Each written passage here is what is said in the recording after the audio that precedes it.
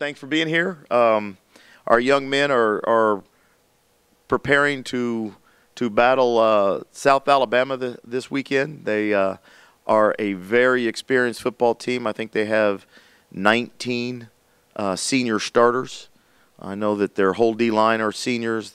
3 of the 4 linebackers are seniors, and 3 of the 4 secondary players are seniors. Offensively, they're senior-laden team also.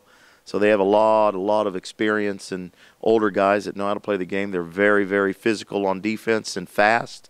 And offensively, they're a very sound football team with a quarterback that is very athletic, that can run and throw. So, we've got to have a much better week of practice mentally. Our kids have practiced well physically every week, but this week mentally we need to get out of the doldrums of loss against Arkansas State and get into reality that we've got to wake up or South Alabama will crush us. So I'll open it up for any questions.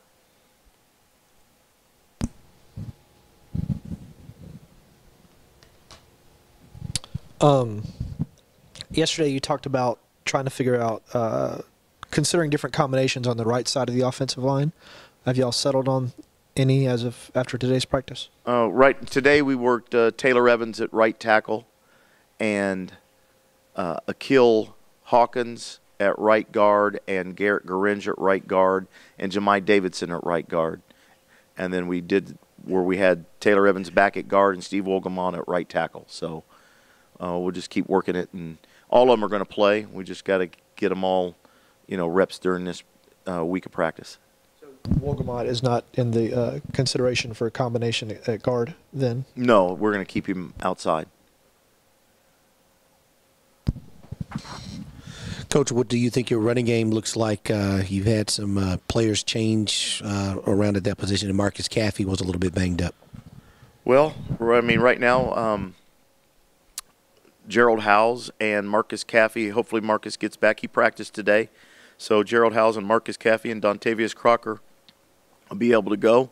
Those are the only 3 remaining healthy players that we have at that position. So, we have a contingency plan that we would, if something happened, we would have to move Glenn Smith to tailback. But those are the 3 that we have, and they'll all 3 play.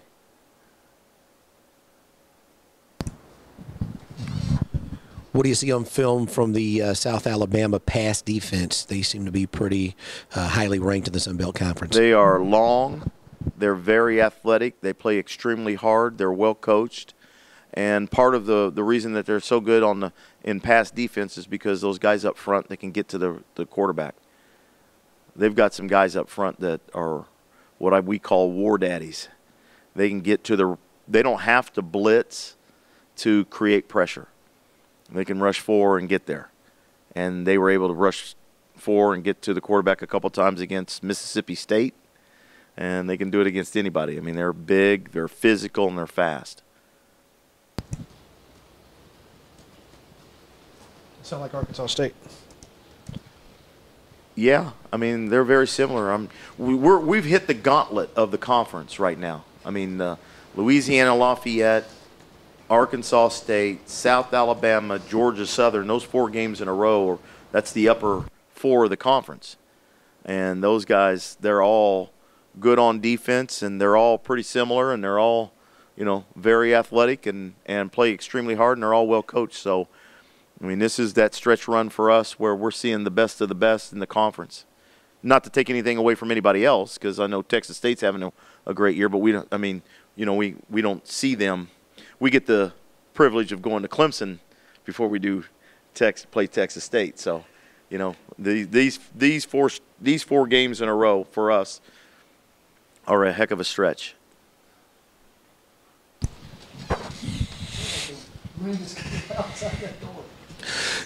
Coach, what are your thoughts on Joel Ruiz? He was named to the midseason Mackey Award list. He's second in the nation in yards per game for tight ends, and certainly you want him to be a big part of Saturday's contest against the Jaguars. Yeah, I'm very excited for Joel. He's a wonderful person.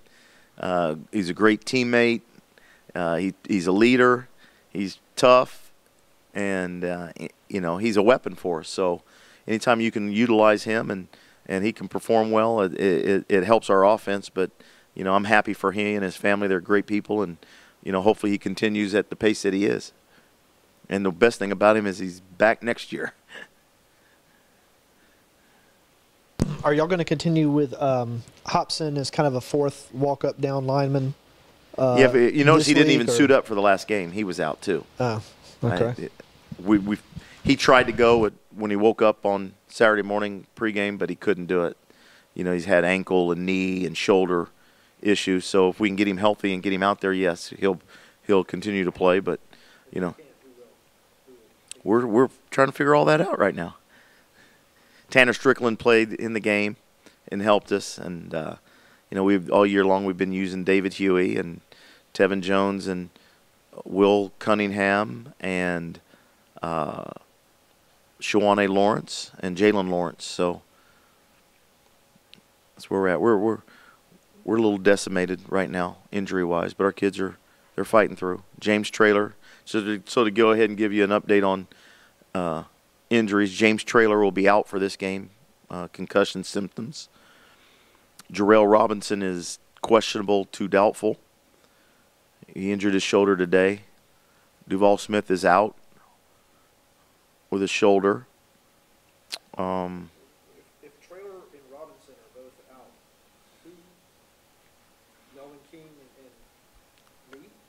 Who are the linemen? Well, I think we tried to sneak P.J. Volker into some pads today, but nobody's dumb enough to do what I did last week, so that wouldn't work.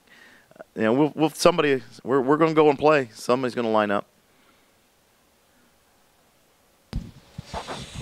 With that being said, Coach, are turnovers the best elixir right now for the defense?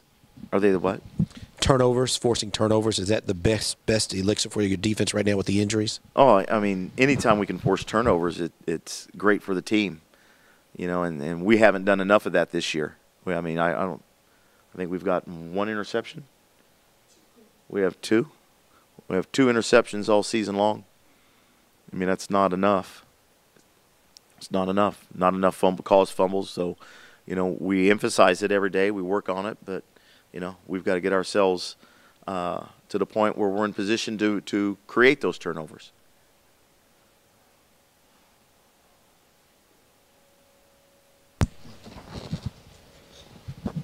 Coach, I was going to ask you to elaborate more about the things you're having to do to juggle to, you know, because of the decimation of the roster and what you and the coaching staff are confronted with and how you guys are just dealing with it. Well, you know, you have to you play with the cards you're dealt, and we're moving guys around. Spencer Haywood, a walk-on outside linebacker for us, is, you know, moved up and getting reps. So, you know, we're going to field a team. We're going to plug in guys, and they're going to play hard, and they're going to go out there and perform to the best of their ability. So we make no excuses. It doesn't matter who's out there. They're expected to play well. I mean, this injury issue, seemingly happening to certain positions, has happened every single year here for at least the past 3. It was the offensive line last year and the year before, and now it looks like the linebackers. Have you ever seen anything like this, experienced anything like this in your coaching? Well, you see it more, really, where you see it more, to be honest with you, is the FCS level because of only having 63 scholarships. Right now, scholarship-wise, we're an FCS level team. We're 69. We counted up yesterday, we have healthy, including guys that were redshirting, healthy 65 bodies. That's including guys that were Gabe Mobley that were redshirting this year, Jerome Smith that were redshirting this year, Ronald Peterkin that were redshirting this year. Okay, so we only have 65 bodies to participate in games, or not even 65. Yeah, and that's not saying he's not going to play. He's questionable.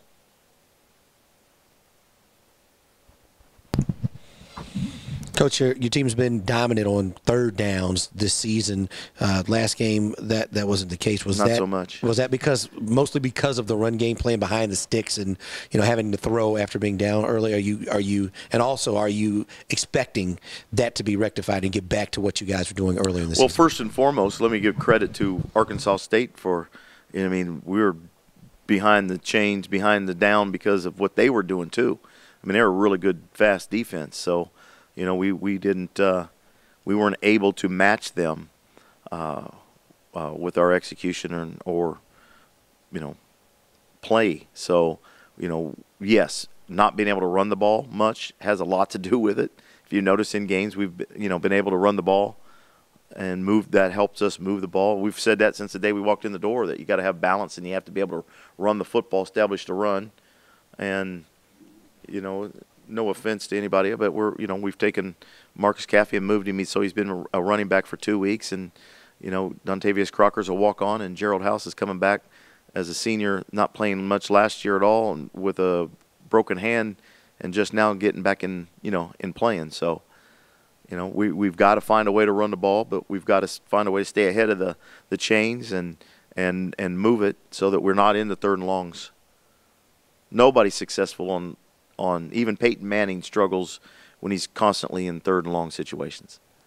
It's just not a good situation to be in.